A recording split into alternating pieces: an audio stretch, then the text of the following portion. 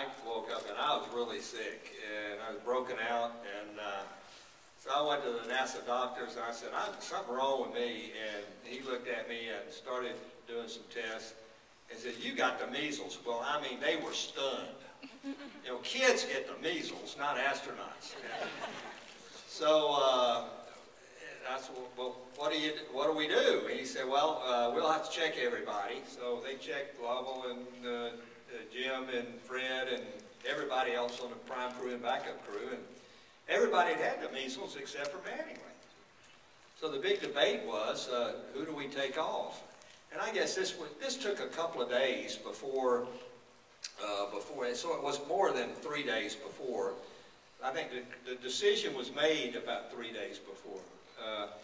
Anyway, they had a debate whether we should take him off and put him on.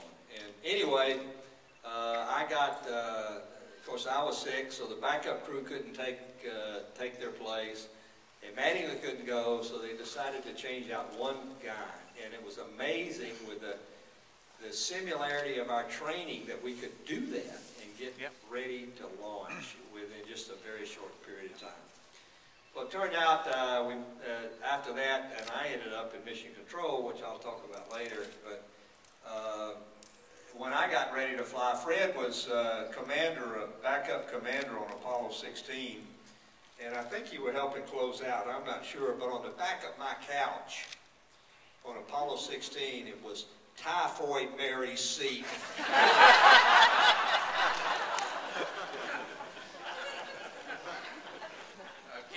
Incidentally, Ken Mattingly still today, I think Ken's a year younger than me, so he's 75 going on 76.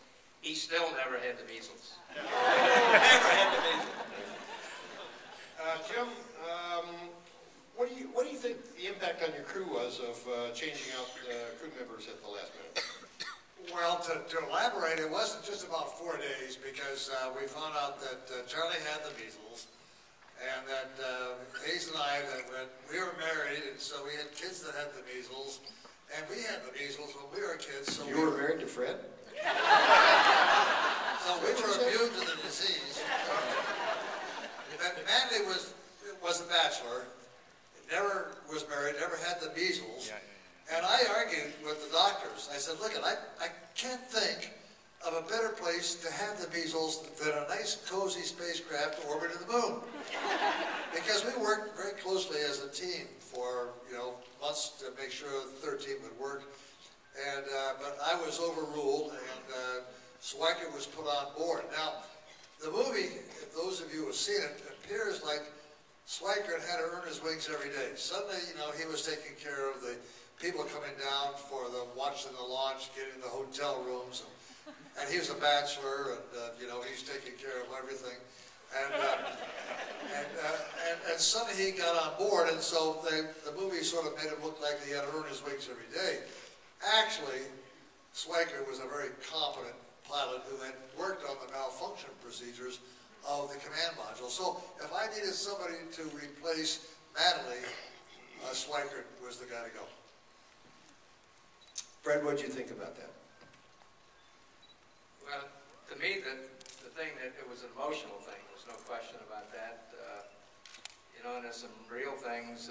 We were allowed to invite guests to see the launch.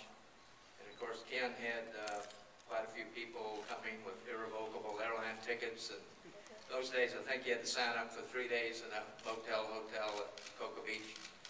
So they were now coming to see the wrong person launch. And of course, Jack, jokingly, he didn't have time to get his 5 girlfriends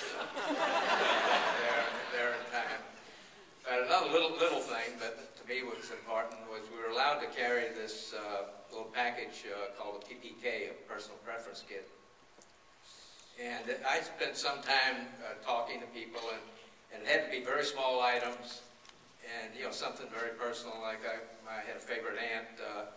She really wanted me to carry her rosary beads, and I couldn't fit them. I wish later I might have had them, but